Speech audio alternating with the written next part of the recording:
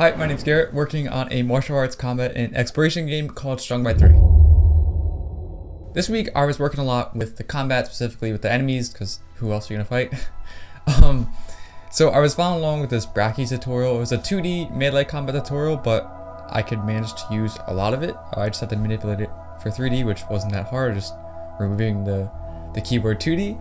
And so I was messing around with that. I was also implemented a hurt animation from Mixamo and got that into the animation controller and got it working pretty decent. And I tried to consolidate some of the enemy scripts I had because there was maybe a few too extra than I needed, at least how I feel right now.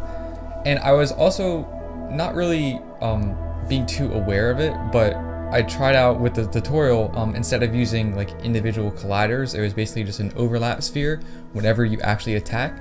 As before, and I still have it now, where the player and enemies each have several colliders on them, which will judge the radius if, you know, they're in a healing radius or if they're in an aggro radius or an attack radius. And it seems like I won't really need that. I don't know the exact difference in performance or storage that having more colliders and less in the scripts and vice versa would have. But I think doing it this way is probably going to work out better because I don't need to constantly check for an enemy, especially if you're walking around an area where there's not enemies. It's kind of going to be a waste. Instead, if I just attack and then check, it should work out a little bit better. So if you'd like to know more, you can head on over to the Discord. I'm happy to talk with any of you guys. So thank you for watching. I love you forever, and I'm coming back next week.